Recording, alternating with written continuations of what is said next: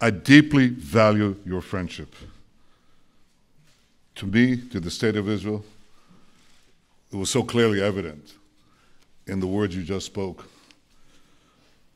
Israel has no better ally than the United States. And I want to assure you, the United States has no better ally than Israel. Our alliance has been remarkably strong. But under your leadership, I'm confident it will get even stronger.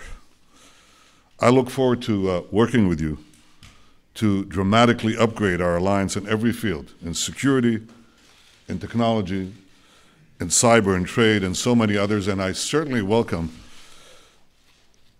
your forthright call to ensure that Israel is treated fairly in international forums, and that the slander and boycotts of Israel are resisted mightily by the power and moral position of the United States of America.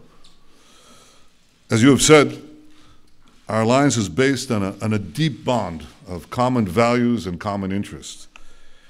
And increasingly, those values and interests are under attack by one malevolent force: radical Islamic terror.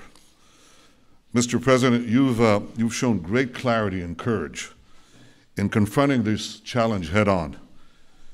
You call for confronting Iran's terrorist regime, preventing Iran from realizing this terrible deal into a nuclear arsenal. And you have said that the United States is committed to preventing Iran from getting nuclear weapons. You call for the defeat of ISIS. Under your leadership, I believe we can reverse the rising tide of radical Islam. And in this great task, as in so many others, Israel stands with you, and I stand with you. Mr. President, in rolling back militant Islam, we can seize an historic opportunity.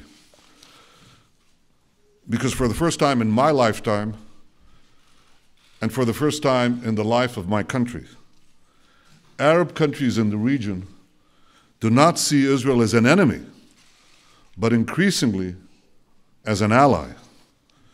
And I believe that under your leadership, this change in our region creates an unprecedented opportunity to strengthen security and advance peace.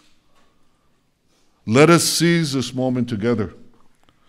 Let us bolster security. Let us seek new avenues of peace.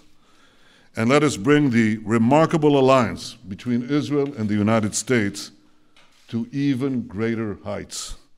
Thank you, Mr. President.